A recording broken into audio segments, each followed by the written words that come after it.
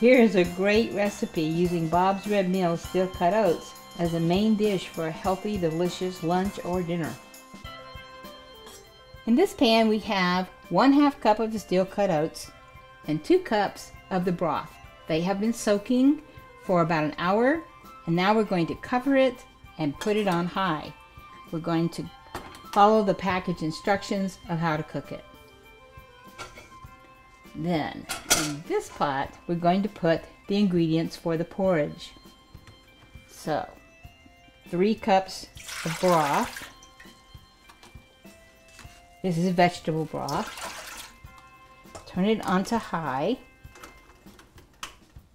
and you add 1/2 cup of frozen onions,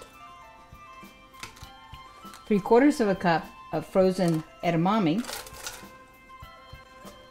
1 cup of carrots frozen, 1 cup of bell peppers and onion frozen,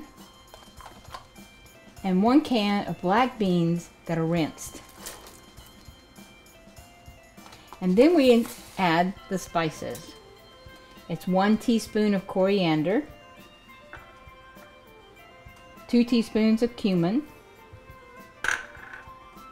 1 tablespoon of garlic powder, and 1/4 cup of miso. It doesn't matter if it's dark or light or red, just as long as it doesn't have too much other flavor. And then you stir it around. And I'm using my Spurtle today in the clockwise direction with my right hand to ward off the evil spirits. So now we cover it and we wait for it to come to a boil. The porridge has come to a boil, and so you have to turn the heat down and you have to crack the lid. So the oats are ready. Oh, yes.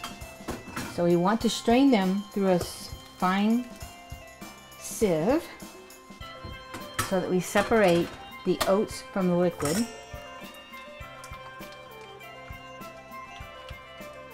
We add them to the porridge.